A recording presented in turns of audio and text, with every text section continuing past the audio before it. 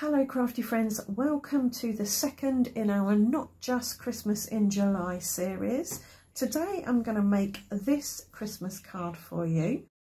Do stick around to the end of the video because I'll be showing you 5 other non-Christmas cards that I made with the design ideas that I used here. Right, let's get on with it. So the first thing I'm going to do is create my background for this card, and I'm going to use worn lipstick and pine needles. It's a play on the usual red and green. I'm not a big fan of red and green for Christmas. I just find it too strong. I like things a little bit more subtle. So instead of red, I'm going to go for worn lipstick, and pine needles is a nice green, but it's can be quite gentle. So I've smushed worn lipstick there, and I've got my smusher here to pick that up, and I'm going to smush that here on my piece of mixed media paper.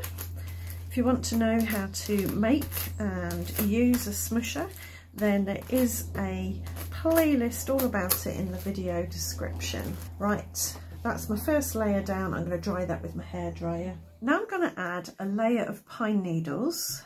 And I've dried it in between because red and green are opposite on the colour wheel. They're complementary colours, but when they mix, they make a muddy brown, which I don't want.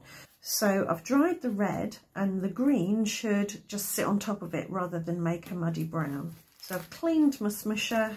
I've added quite a lot of water to that to make it a fairly dilute green. Because as I say, I don't really like the very bold greens that you get on Christmas things. So you can see here that the green has lifted a bit of the pink and has gone a bit brown, so I'll just dab that up. I think I would like to boost the worn lipstick again, because there are a few areas where the two colours have kind of neutralised each other.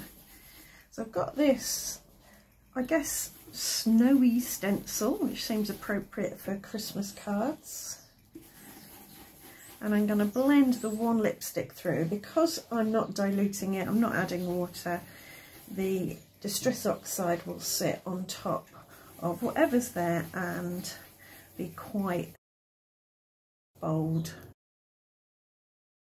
Now bring back a bit of the brightness. I'm not entirely happy with this background. So I'm just going to take a little bit of white acrylic, add it to my brayer, and roll it over, push everything into the background. I've given this a really good blast with my hairdryer, and now I'm going over it with corn flour to make sure everything's dry and grease free and static free, because what I want to do next is heat emboss. I've got some circular stitch stamps. I'm going to just stamp all over, crisscrossing them over each other.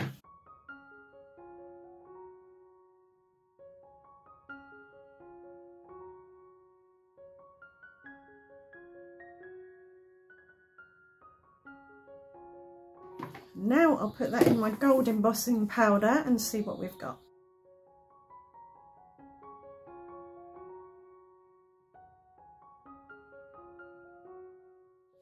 So there's a few places where it hasn't stuck, but that's okay.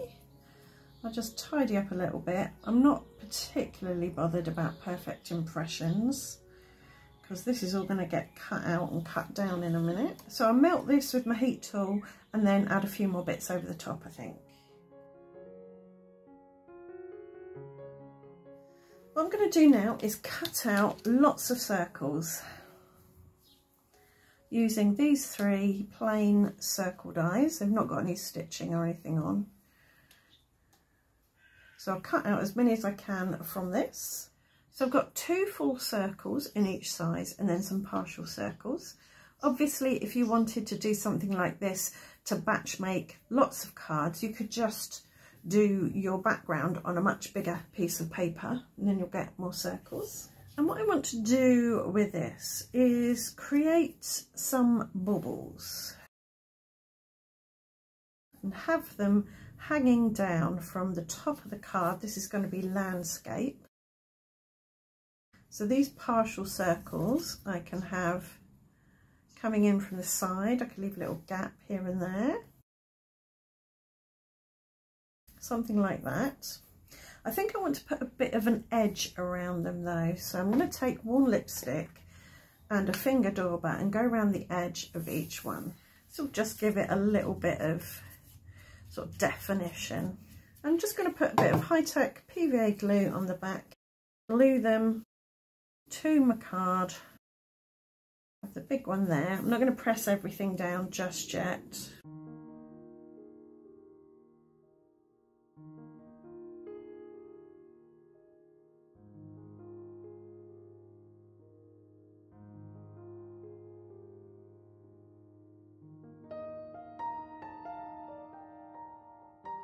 So I've got those where I want them. I'm just going to use some deli paper to press them down. You can use any non-stick type paper for this. It just stops the glue getting stuck to the paper. Then I'm going to snip off the overhang. Now these are baubles, a sort of garland of baubles. And on the top of your baubles you normally have a little cap that you attach your string through. So I'm going to draw the cap freehand using a gold jelly roll pen, just a little square on the top with a loop. And now I'm just going to add some scribbly threads from the top of the card to the tops of my baubles, and each one can have a little bow. And for my sentiment, I've got a printed Merry Christmas. These are the ones that I used in the previous Not Just Christmas in July video. And I'm going to mount that on a bit of paper that I have coloured with one lipstick. Before I stick that down, I think I'm going to use this partial bauble to cover up the string on this bauble here. I'm not entirely happy with it. It was a little bit too scribbly for my liking. You know, you can always cover things up. And then I think I'll put that Merry Christmas there over this little cluster. And to add a little bit of extra gloss and shine, I'm going to add some Morning Dew Nouveau drops around and about here to bring in that little bit of dimension and shine and gloss. And there you have it. This is just a card panel, but it will go on the front of a 4x6 card blank eventually.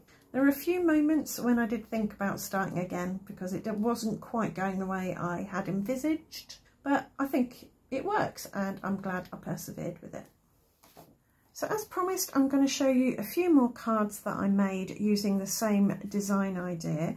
I did pull bits from my box of backgrounds and bits rather than start from scratch with the backgrounds each time. So this card I made using much the same idea, but instead of making bubbles, I made balloons.